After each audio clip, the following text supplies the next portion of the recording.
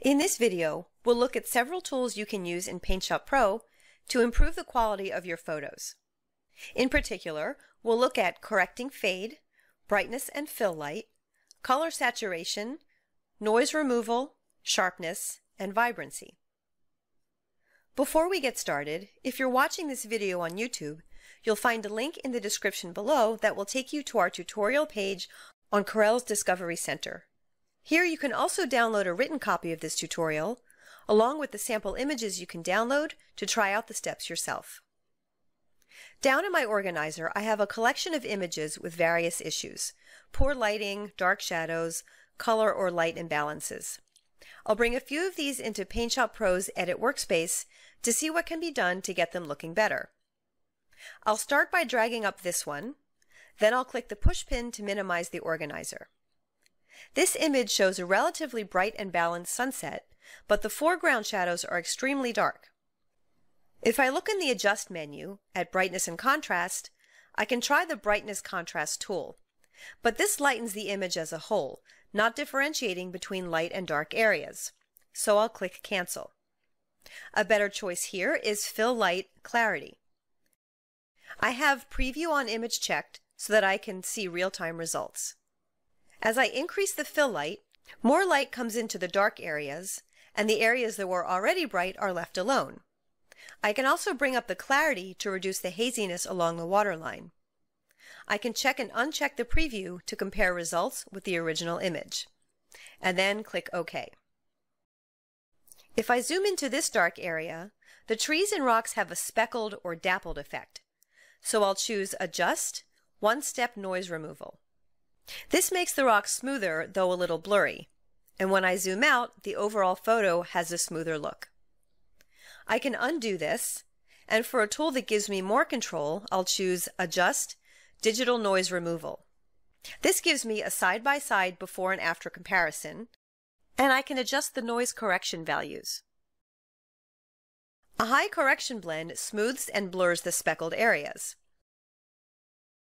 I'll click OK to see the results on the entire image. To save the improved image, I would use File, Save As, and use a different file name so as not to replace the original. I can perform similar steps on this image. I can use Fill Light Clarity to bring in more fill light to better see the boats. Then I can try Adjust White Balance. I'll make the temperature a little cooler to temper down the bright sky, then click Advanced Options and adjust the white balance sliders at the bottom. For the next example, I'll bring in this waterfall image. The lower half is too dark, though the sky at the top looks about right. A good place to start with images like this is here, Adjust One-Step Photo Fix, which brightens the entire image, including the sky. For greater control, I'll first undo, then I'll try Adjust Smart Photo Fix. This is another side-by-side tool, where I have lots of parameters to play with.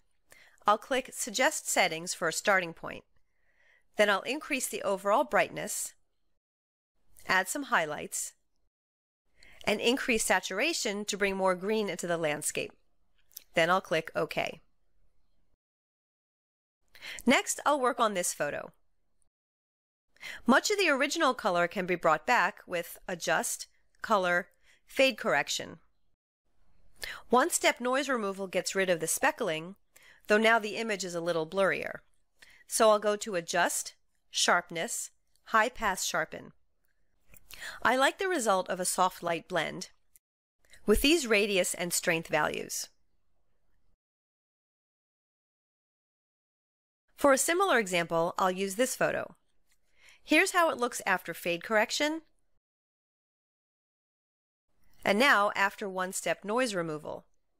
In this case, I think sharpening isn't needed. The picture already has a soft light, slightly fuzzy effect.